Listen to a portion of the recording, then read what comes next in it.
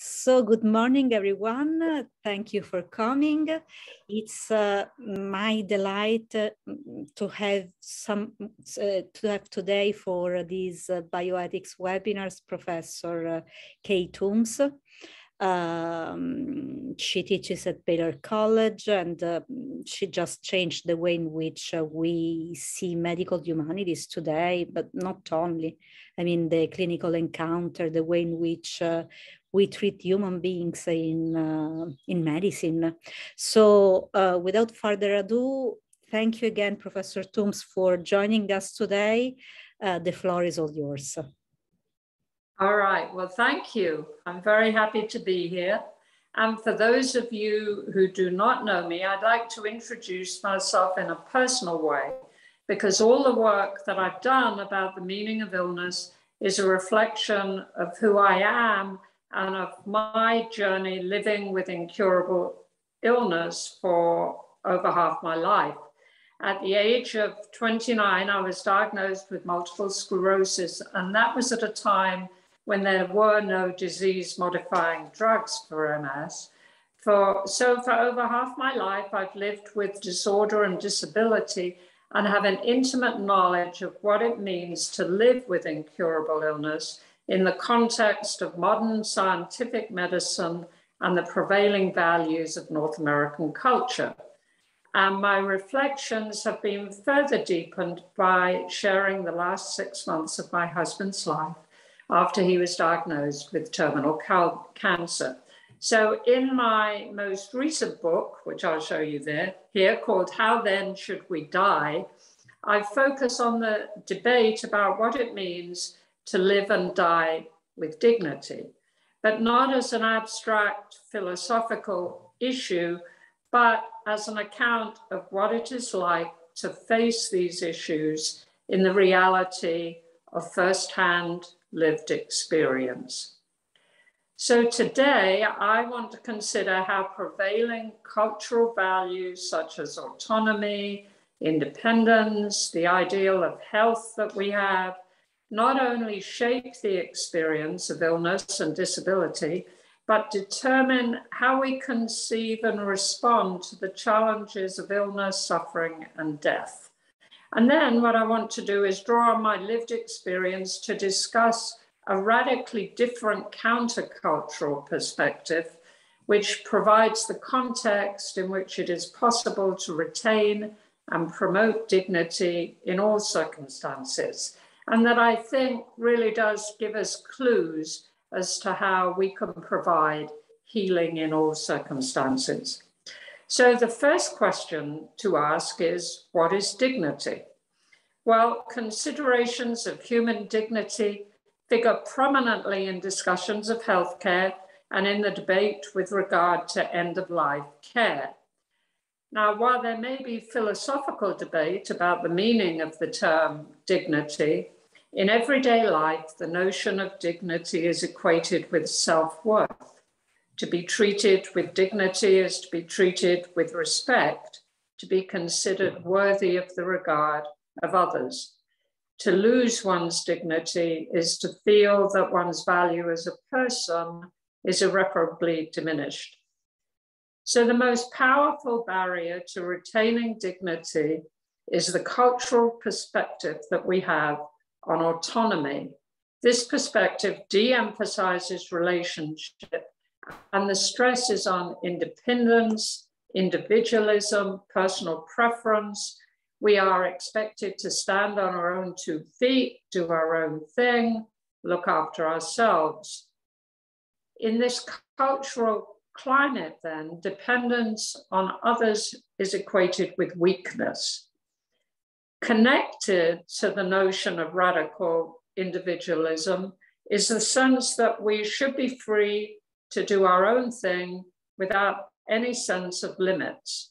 So serving one another is often negatively equated with self-denial.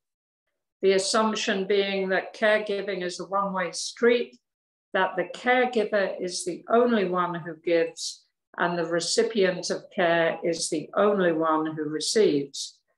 So not surprisingly, when we have to ask for help, we feel ashamed and feel we are a burden on other people. Now, the concept of burden weighs heavily on the sick and elderly. They sense they expect too much of others. Elderly parents worry that they will be a burden to their children who have their own lives to live.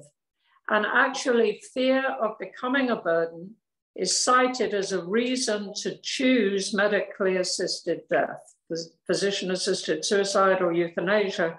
63% of those who ended their lives in Oregon under the Death with Dignity Act did so, are cited as a reason, the fear that they would become a burden to other people.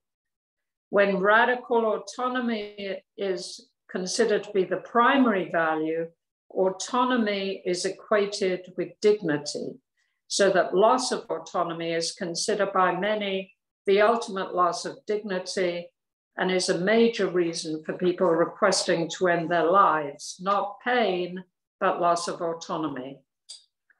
Connected to the notion of autonomy is the focus on the primacy of doing versus being. Worth is equated with productivity, usefulness, success according to cultural values. When we say to our children, you can be whatever you want to be, what we really mean is that you will achieve worth through doing. So consequently, when activities are curtailed, people feel a sense of diminishment and loss of self-worth. These attitudes cause us to devalue the elderly and the natural process of aging. Ezekiel Emanuel, who is a well-known philosopher, wrote an essay in which he says he wants to die at the age of 75. And his reason is because by the age of 75, his usefulness to society and his family will have peaked. He said, people at that age are no longer creative. They experience functional limitations, transforms how people remember us. We're no longer vibrant and engaged. And we want to be experienced as independent, not as burdens.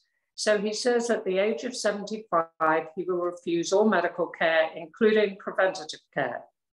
Well, as somebody over the age of 75, I'm not too impressed by his argument. Recognizing the importance of being is an important step in preserving personal integrity. Being has to do with character. What kind of a person am I? With personal qualities, perseverance, humor, steadfastness, kindness, courage, qualities that do not depend on physical integrity. I remember speaking one time at a conference for people with Parkinson's disease, and a lady stood up and she told me, she said, you know, I always thought when I became a grandmother, I would do a lot with my grandchildren, but now I have Parkinson's. But now, she said, I realize I can be for my grandchildren. And this was a very freeing realization for her. Cultural attitudes with respect to health also make it hard to accept the limitations of illness. In our culture, health is equated with the complete absence of disease and freedom from any physical or mental limitation. We spend exorbitant amounts of money in the pursuit of an illusory state of physical wholeness. So consequently, any reduction is considered demeaning. We no longer accept illness, aging, and death as unavoidable aspects of being human. Given these views, the sick and disabled do not meet the cultural ideal. Therese Lysot has said to be sick is to be politically incorrect in a most profound way. Weakness, dependence, and imperfection are not part of the story our culture tells about itself. These realities are deeply at odds with contemporary values. Given these attitudes, the most vulnerable in our society are marginalized and isolated. A recent survey showed that 50% of disabled people feel lonely on any given day. 38% of dementia patients say they have lost friends since their diagnosis, and more than 1 in 3 people over the age of 75 said that their feelings of loneliness are out of control. Sadly, loneliness is a factor causing individuals to choose medically assisted death. In Canada, 18% of people who asked for euthanasia cited loneliness or isolation as the cause of intolerable suffering that made their lives meaningless. Also, accepting illness is difficult in view of the unrealistic expectations about the power of modern medicine. Given the successes of medical care, we have an almost magical faith in medicine and assume that medicine will cure all diseases. I can remember my own sense of shock and helplessness at being told I had a disease for which there was no cure. To find one's disease cannot be cured is to experience a profound sense of loss of control. In a culture that posits absolute autonomy, illness is equated as an unacceptable loss of control. Surveys with cancer patients show that loss of control is a major source of suffering. Given the desire for control, this has led us into paradoxical views about the role of medicine. On the one hand, expecting medicine to cure all disease has led us to the view that death is actually a failure of medical science and not a natural part of life. On the other hand, the role of medicine is now seen as the means not just to prevent death, but to cause death, bringing the natural dying process under our control.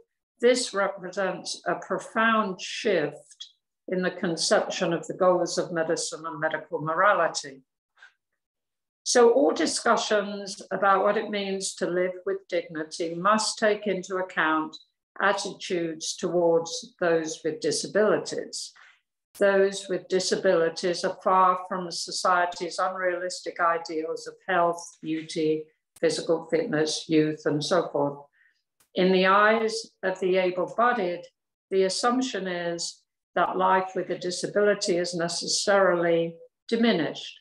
When people see me, they see the wheelchair, and they assume often that I have no professional life and that my life is necessarily negative.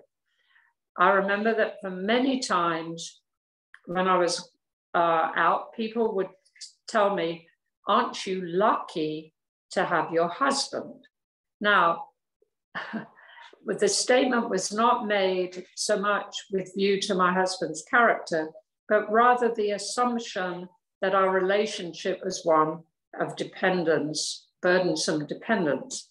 I used to say to him, "People don't say to you, 'Aren't you lucky to have me?' And he said, 'Well, I am.' So I said, 'I know, but people don't say that.'" Also, when you are in a manual wheelchair, people treat you as dependent, and they very often address the person pushing the chair rather than you. "Would she like to sit here?"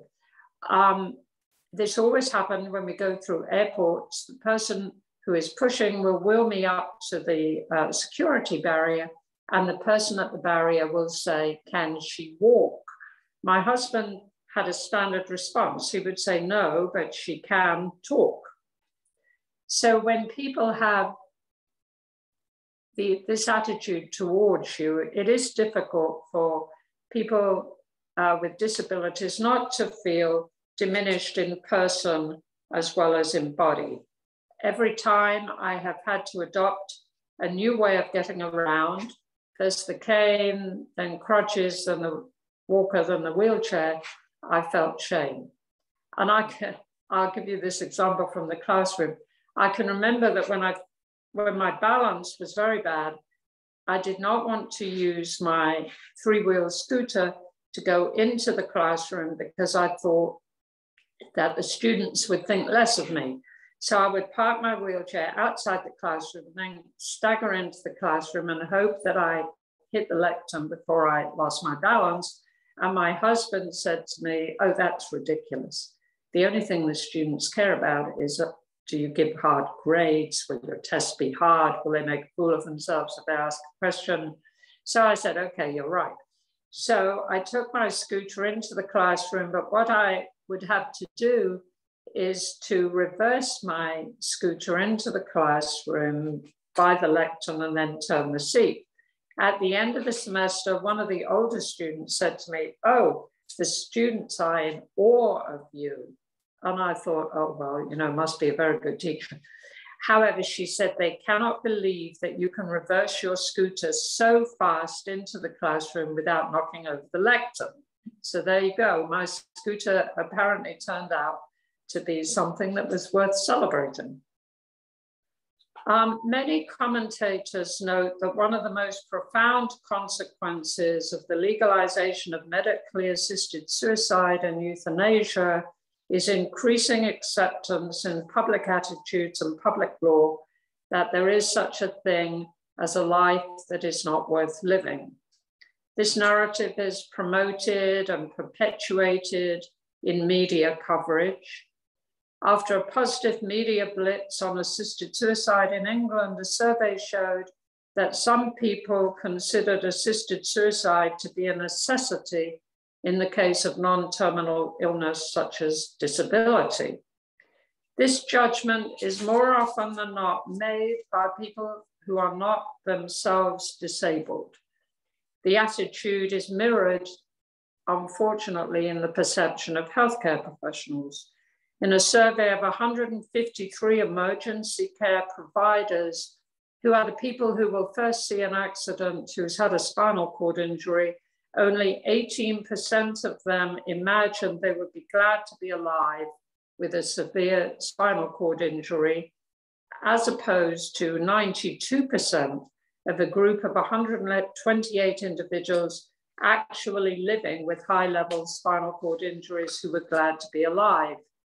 Surveys also demonstrate that physicians consider profound debility or cognitive impairment to be fate worse than death. I kind of understand this response because I remember when I was first diagnosed with MS, my thought was that being in a wheelchair would be the end of my life. But having lived in a wheelchair now for over 20 years, I realized that it is not at all what I feared. In fact, the wheelchair has become the thing that allows me to get around, that gives me independence and mobility. So we must be very careful not to make assumptions for which we have no basis in experience. Also, cultural attitudes shape the meaning of disorders such as dementia. We value, this is a culture that Stephen Post has noted is hypercognitive. We value reason and intellect over capacities such as to love, feel, touch, and relate.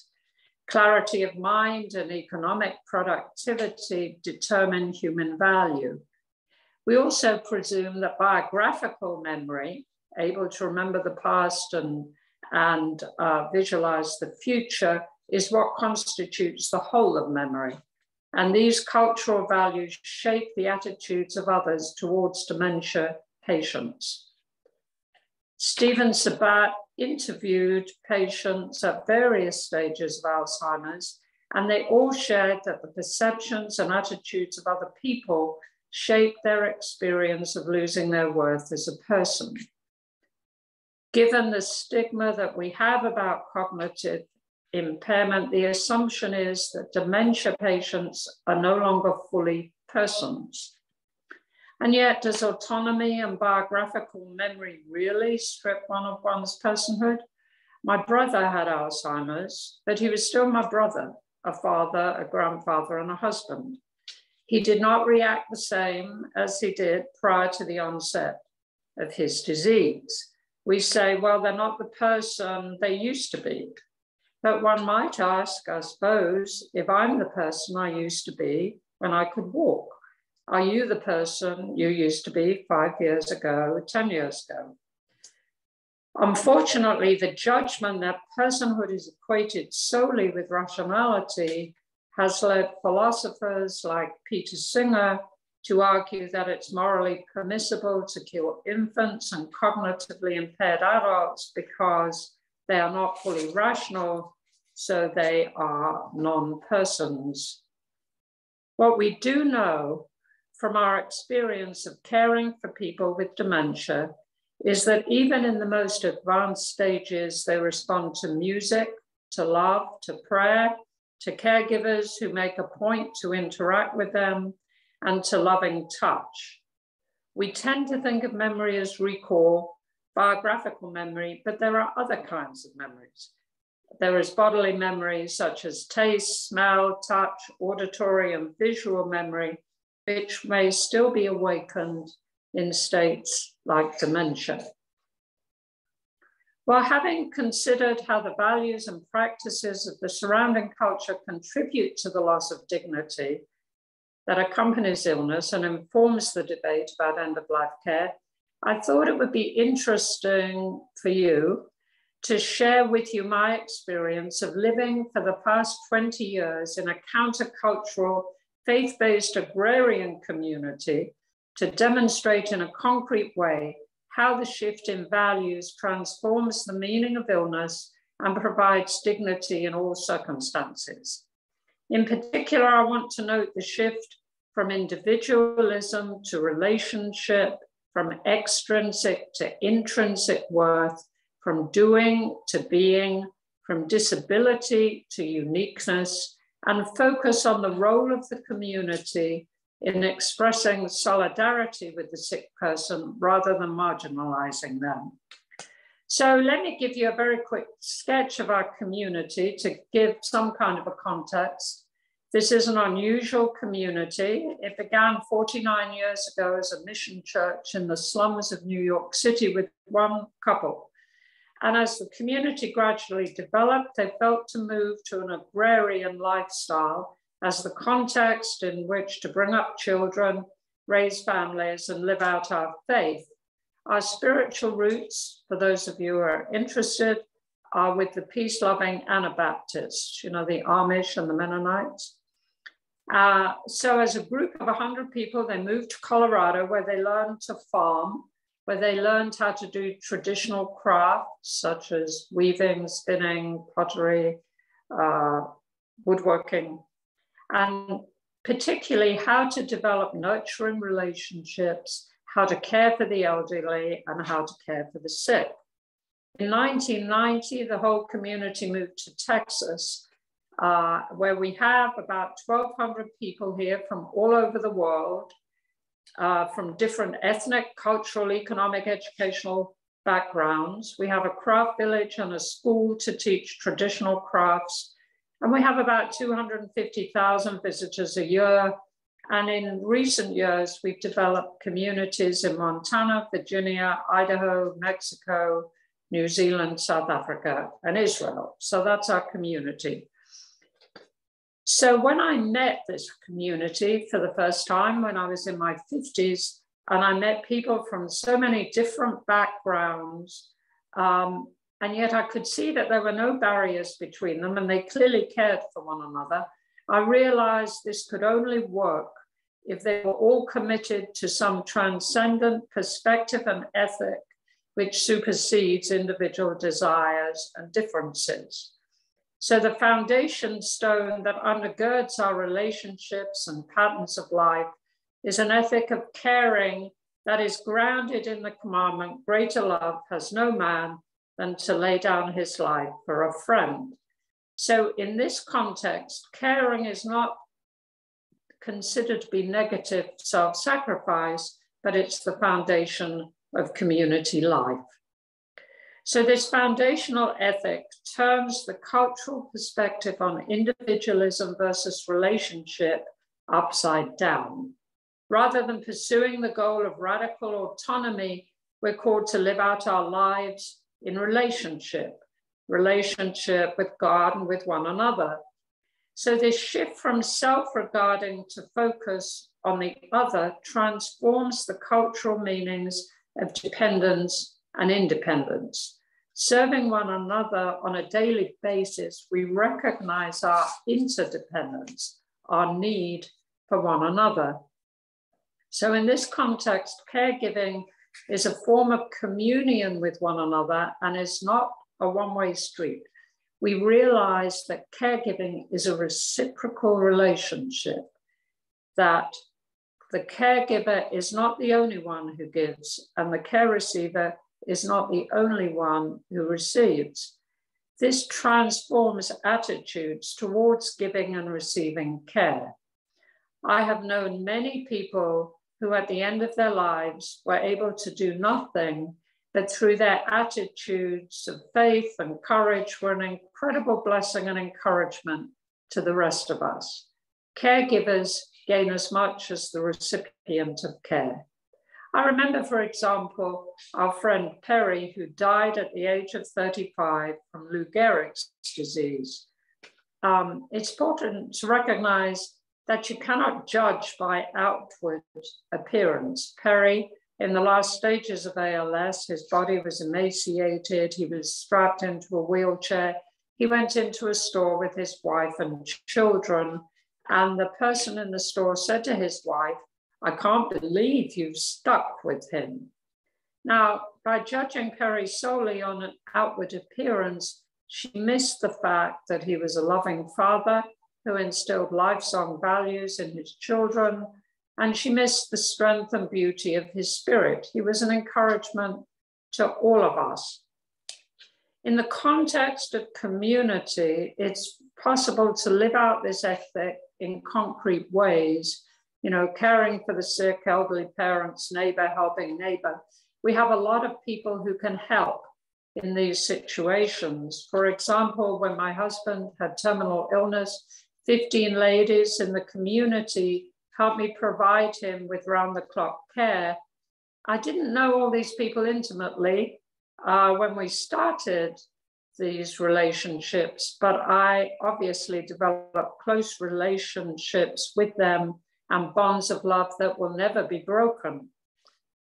Even in the context of community, even the youngest can participate in care. So little children would draw pictures for my husband. Young people would come and sing. People would come every day and sit with him. We had an elderly lady with cancer who could not sleep at night. So young people in the community volunteered to go by and sing for her through the night. And they have all shared that it has changed their lives for the better. One of the things that is very important to recognize the importance of face-to-face relationship. In a day when most of our communication is done through technology, we don't have as many face-to-face relationships as we used to have. But in this kind of a context, it is very important to focus on face-to-face relationships. It is not sufficient to have virtual relationships. You can have 300 friends on Facebook, does not provide deep, meaningful relationships. People on social media testify that they have hundreds of friends, but none they can share deeply with, and no real life responsibility for one another. One of the things that is important to recognize in terms of thinking about healing and providing dignity is the importance of connectedness. Studies with cancer patients show that the most important fact that related to suffering was a sense of connectedness. Those who felt a sense of connectedness to self, others, ultimate meaning, felt less suffering. Those who experienced most suffering felt a deep sense of disconnection and alienation. One of the things that has been interesting that we found out about the experience with COVID for young people in this country who were not able to go to school for months at a time, there has been a disastrous effect, not only in terms of their education, But in terms of their experiences of depression and suicide, the suicide rate for young people has gone up. You know, suicide is the second leading cause of death of young people in this country. And it turns out that not being able to get together with their friends and their peers by going to school has added to their feelings of depression. So it is not the case that virtual relationships can take the place of face-to-face relationships.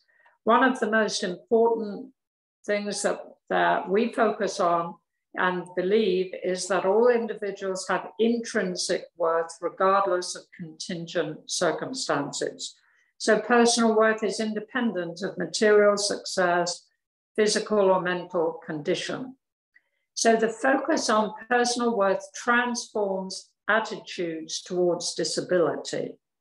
Rather than thinking of people in terms of their disability, we think of people in terms of their uniqueness. We think of each person in terms of the unique place that they play in the community.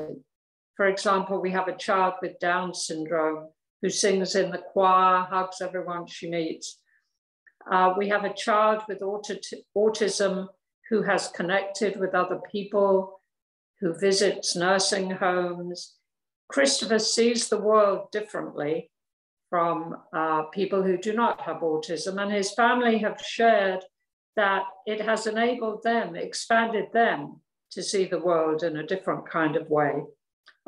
Christopher would go and visit people in nursing homes, and he visited one day and there was a lady in there with profound disability whose limbs were all contracted, and Christopher ran into her and told her, "You are so beautiful." And he meant it. And it really meant a lot to her. Christopher sees the world differently. That he was able to move when he was first diagnosed with autism. His parents were told that he would never speak, that he would never interact with anybody. But being in the context of a family with siblings, cousins, people in the community who made a point to interact with Christopher. Christopher, if you didn't really know it now, is in his teens, and you would hardly know that he was autistic. Even, you know, I also think of Daniel, who is a quadriplegic, who has a vital place in our nursing home ministry. And at Daniel's wedding, a man from the nursing home shared that he was in the nursing home. He was very depressed. He had lost his wife. He had heart disease. And this young man in a wheelchair knocked on the door and asked if he could sing for him. And he didn't really want this person to do it, but he was in a wheelchair, so he said he could. And he said it really changed his life. His interaction with Daniel changed his life.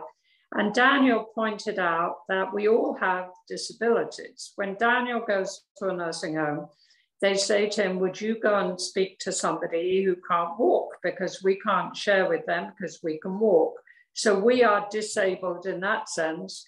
But if they want Daniel to speak to somebody who lives on the 3rd floor and there is no elevator, then they have to carry Daniel up the stairs. So he's disabled in that sense. But we all have disabilities. Even disorders such as dementia cannot negate personal worth. As I've said before, every person with dementia is a unique person. Mother, brother, grandmother, still a part of our lives, and who has a very difficult affliction and needs all the care we can give them. But the thing is, we do not know actually what people with dementia experience. I remember reading the story about a businessman who looked after his wife. He was a very successful businessman, but when his wife got dementia, he decided that he would give up his job and he would look after her. Got to the point where he had to bathe her, feed her. She didn't seem to know who he was. And he told somebody, "I am becoming more human doing this." And then one day, out of the blue, she sat up in bed and she said, "Thank you, darling, for everything you are doing for me." So we really do not know what people who have dementia experience. One thing we do know is that you should never underestimate the power of love. We had a child here who was born with severe muscular dystrophy and was, you know, the question was, will he ever speak? Will he ever be able to get around? Will he ever be able to walk? Will he be happy? But in the context of a group of people who cared for him, looked after him, worked with him, he got to have a very happy life. He was a very engaging child. He was able to communicate with everybody. And miraculously, right before he died, which was totally against all that the doctors said it would be possible to happen, one day his siblings would have a harness where they could walk around with him on their feet. But one day he pointed to something and he said, I want to go over there. And he walked by himself across the room. And then he said, it makes everybody so happy. I'm going to walk some more. So he did. A few days, it wasn't too long after that actually Stevie died. But, you know, Stevie was an incredible blessing to us because it helped us to be more caring people, and it really helped his siblings to be more caring people because they got the opportunity to care for him.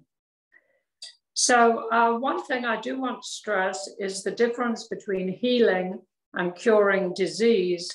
Healing shares the same root as wholeness. So healing relates to preserving a sense of personal integrity and meaning. One can be healed and not cured, as is the case for somebody like myself who has an incurable illness, but who feels a sense of self-worth and personal integrity. And one can be cured and not healed. So one of the things that we know is the vital role of the community in not rejecting, but showing solidarity with the sufferer. Though the meaning of suffering is always personal, there is a sense in which suffering can be shared. And when suffering is shared, pain and distress are easier to bear.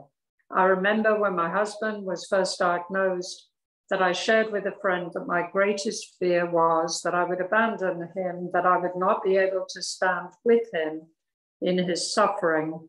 And my friend said, we will stand with you. And that enabled me to be present, to stare death in the face and remain intact. Central to the task of healing and preserving dignity and personal wholeness is the willingness to be present with the sufferer. Bearing witness to another's pain is not an easy task, but in this sacred space, healing can occur. Before my husband's terminal illness, I never understood what it means to find healing, wholeness in the midst of deepest suffering.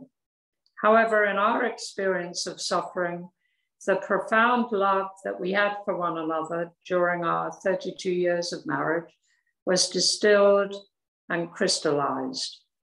As our boundaries constricted and the reductions of illness got greater and greater, our love got stronger and stronger until in the end there was nothing left but the love we felt for one another, the love we felt from those around us, and the love we felt from God. At one point, I said to my husband, I'm sorry you have to go through this. And he said, this is a healing experience for me. That this healing experience could take place in the most unlikely of circumstances, pain, physical distress, complete loss of control, facing imminent death, was because healing was the reality that transcended these circumstances because of the supernatural love that encompassed us as it was concretely expressed through the self-sacrificial service of other people. Healing is not a solitary endeavor. It requires other people. Given the values of the wider culture, in which autonomy is the primary value, to speak of the meaning of suffering is an anathema. Perseverance in the face of suffering is considered to be meaningless. However, as a person of faith, illness and disability take place in the context of a cosmic narrative where the power of love overcomes the power of death. Though suffering cannot be abolished, it can be redeemed. In this context, reductions of illness is the avenue that opens us up to the miracle of relationship, the miracle that brings tears of gratitude and thanksgiving in even the most difficult circumstances and affirms the value of our humanity. So in conclusion, I want to just leave with a few thoughts. If we are serious about enabling people to live with dignity, we have to have the courage to examine carefully our presuppositions and the cultural narrative and framework of meaning that make it difficult for people to retain a sense of personal integrity when facing the challenges of illness, suffering, and dying. As we rush to legalize medically assisted dying, we need to recognize it as a very complex ethical issue that is not fully captured in the sound bites of emotional media presentations and Twitter exchanges. I mean, if you really are interested and want to think more clearly about this issue, really in my book, How Then Shall We Die, I give a lot more information about that. We also need to develop nurturing communities that are committed to countercultural value system that rejects individualism and embraces relationship, that affirms the intrinsic value of each individual, regardless of mental or physical capacity, that celebrates being over doing, that recognizes caregiving as an opportunity to serve one another in love, and that nurtures healing connections, connectedness to self, other, the surrounding world, and ultimate reality. Lastly, what have I learned with over half my life living with MS and living with my husband's dying? What I have learned is that the vulnerability of illness shows us that we are not in control of our lives, that we need one another, that radical independence is not the first and last word of human flourishing, that healing is possible in all circumstances, that it is not dependent on physical integrity, and that healing is not a solitary endeavor. We need one another. And as a person living with disability, I affirm absolutely that it is possible to live whole in spite of the reductions of illness, that illness is an opportunity to decide what is really important in one's life, to live a life that is meaningful and that retains personal integrity, and to live a life that is full of joy. And that, my friends, is a celebration. Thank you very much. Thank you so much for this wonderful presentation. It's you managed to combine personal life and important, social and academic topics. Thank you, thank you, thank you. We have 15 minutes for question and answers. So if you want, you can write the question in the chat, or you can just take the floor and ask your questions. So just let me know. I have, can you hear me? Go ahead, yes. Awesome, I have a question. So I know many elderly I want to speak from like a different perspective and ask a question from that. So I know many elderly parents feel that their children will abandon them at a younger, as they get older. And culturally speaking, I'm from India, and so there we believe that as parents get older, we take them into our home, we support them, and going to an old age home is such like a bad omen, and like it's if they say, okay, if you send them there, then it's the children's fault that you weren't able to care for them well enough, that you had to send them, or that you were selfish enough to live your own life and send them there because you don't want them to be a burden. Now, speaking from this perspective, I want to be able to support my parents, but I don't want them to feel like they're a burden. So how do I go about doing something like that?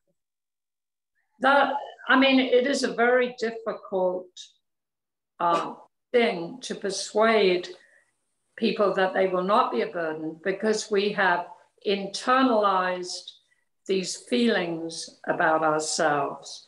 But I think, my mother came to live with us, and she was always afraid that she would be a burden. But I think, you know, affirming to them that they will not be a burden, affirming to them that you really want to be able to be with them, will help. And I think you have to kind of prepare the way all the way along, you know. Right. And I think, you know, the fact, I'm sure that they know from just seeing you and talking to you, they know how much you care for them. And maybe you can just share with them that they have a lot to offer you, you know, so you know that it's not just this thing of you're taking care of them and they don't have anything to offer. If you can sort of, you know, convey to them that they really are so much part of your life and they have so much to give you and you're so appreciative of that.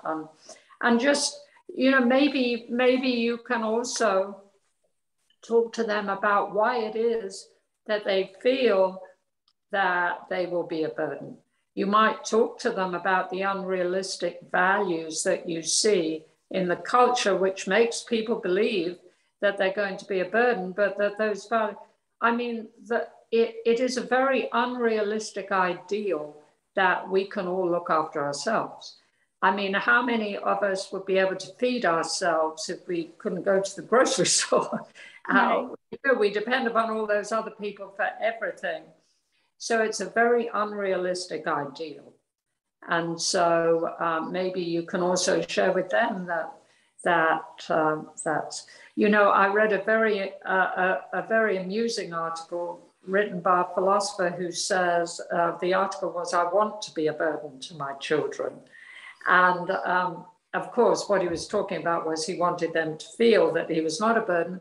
But he said, after all, they've been a burden to me. He said, I had to sit through endless piano recitals that I didn't want to, and I had to dress them and feed them. And so, you know, you can tell them that too. Will do. Thank you. Thank you for the input. You're welcome. Yes, go ahead, Lola. Okay, thank you very much for can you hear me? Can you hear me? I do. I don't know if... I can hear you, yes. Okay. Yes. Okay. Thank you very much for the presentation. I really love it. And it's quite timely because I'm in a period in my life when where I'm thinking about my parents who are aging, vis-a-vis my other siblings who are moving abroad. Of course, I also have similar ambition related to career, you know, but then it's also a burden on my mind that, do I really want to move far away from them, given that they are aging? Like, maybe I should give a bit of a background. Sometimes in June this year, my grandfather passed on. And before he passed on, I had the opportunity of going to see him every other week because he was ill from December 2021 up till the time he passed on in June. So from that December till May, I was going every fortnight to see him. And when he eventually passed on in June, I had this consolation in my mind that I was able to spend some quality time with him before he passed on. Now, you talked about caring being more personal than virtual, like face-to-face relationship is much more important than virtual. Now, I have aging parents, and all my siblings are traveling abroad, and I don't know, they probably aren't thinking about that, but it's some burden on my mind that I would love to stay close to them and care for them, because they've lived practically all their lives for us. But then I'm also thinking, how do I do that such that it doesn't hamper my own career path, my own ambition? I'm into academics, and I wish to be the best I could be. And I also have this ambition, or this vision about myself of being well-traveled as an academic. So if you could just help me shed some light on it, how do I give as much of myself to my aging parents without it having impact on who I want to be and what I'm doing and what I would love to be as well? Thank you. Well, I don't know that I'm going to be able to give you very good advice, but, and I see that it is a very difficult conflict. And that is why it is so very different if you live in a context of community like we have, you know. So where those conflicts are not as vivid as they are for you. So I really can't tell you what it is you should do in this situation. You know, as a believer, I would pray about it and feel like I would know which way to go. But I see that it is a very difficult conflict. It's not one that's easily resolved. So I don't really know how to give you concrete advice as to, oh, you shouldn't follow this path, you should stay here. I think that as your life continues, these decisions may become clearer to you in terms of, you know, what your job is going, where your job is going to take you, where your parents are going to be. And so I mean, I think that's the only thing you can see at the time. It's very difficult to know. I mean, maybe if you went to a different place, your parents could go there too. I don't know. So I don't really know how to tell you how to solve that problem. It is a problem, but it's one that you are aware of. And as your life progresses, solutions may become available to you that you don't see right now because you don't know exactly what the future is going to hold. You understand what I mean here? Yes, I do. Okay, thank you. But I think it, you know, I think it is very wonderful that you actually see this as a conflict, because many people would not. And it shows that you really care for your parents and you want to do the best for them. And I think that you may find that solutions that you don't see right now may become available to you, and you'll be able to make your decision more clearly then. Because, you know, we really can't make decisions when we don't know what the situation's going to be. You understand what I mean? Because you Yes, I do. don't know exactly what your life is going to be like. But I feel like a solution will come up for you. And I'm glad you are. Thank you.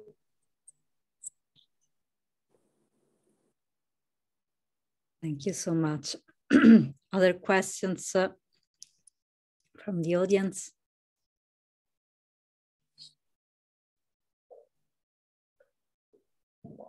these have been very good questions. Oh yeah, I like how personal the tone is, because these are the real conflicts. This is exactly what happens. Yeah. I really like the emphasis you put on dependence. And yeah, it's curious, especially in the US, to see how dependence is considered a problem. I mean, in Italy, we tend to live, in these big houses where it's normal to depend on one another and still have. I have noticed that, in other cultures, Right. I had a young man come and talk to me who was a student, who his family is Mexican. They're from Mexico. In that culture, it's still more of a village community. Families live together, and in that kind of a culture, it's not the conflict that your student just brought up, because it's considered, part of living the way that's the way they live. Yeah. Go ahead. Sorry, I just wanted to add to that a little bit. So I'm very excuse me, sorry. I'm very religiously oriented. I'm Hindu from birth, and from that, there's a lot of cultural aspects that I adopt. There's one that my father always tells about that is no longer in practice, but there's one where you divide your life into 4 quarters, 25, 50, 75, 100. And then when you're going from the first quarter, you're till 25, you are to focus on education. Second 25, you are to focus on home life. Third quarter, you're supposed to focus on like your children.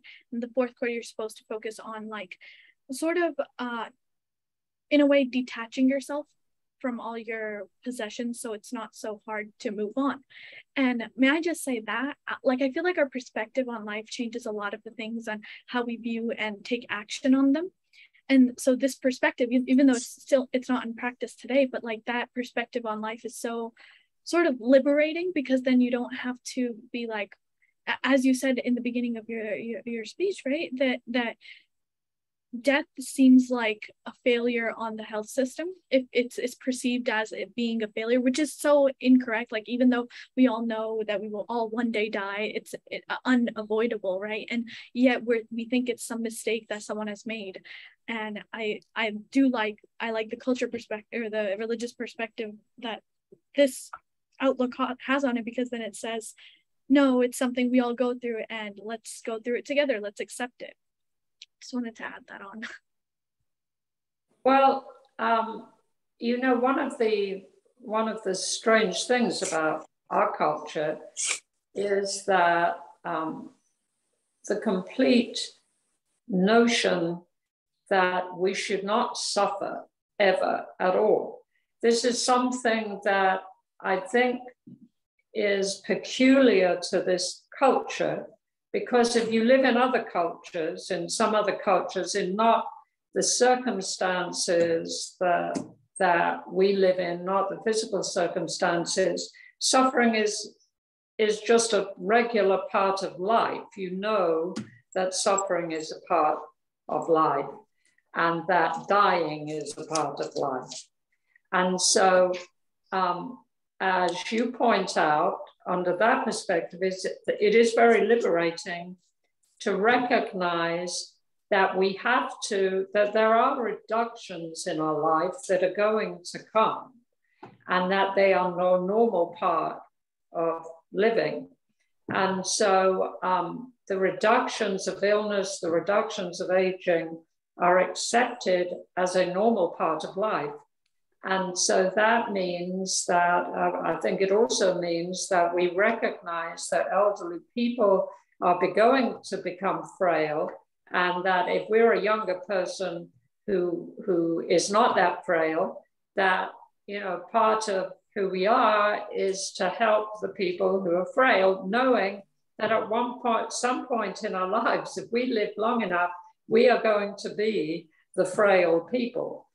But the other thing is that if we hang on to the notion that there should be no reductions in life, and that, as a matter of fact, we're never going to die, that when these reductions come, it makes it much more difficult to accept the fact that our lives are changing. It makes it much more difficult to accept the fact that now I'm an older person and I'm not able to do, you know, as a natural part of life, I'm not able to do what I was able to do when I was 20.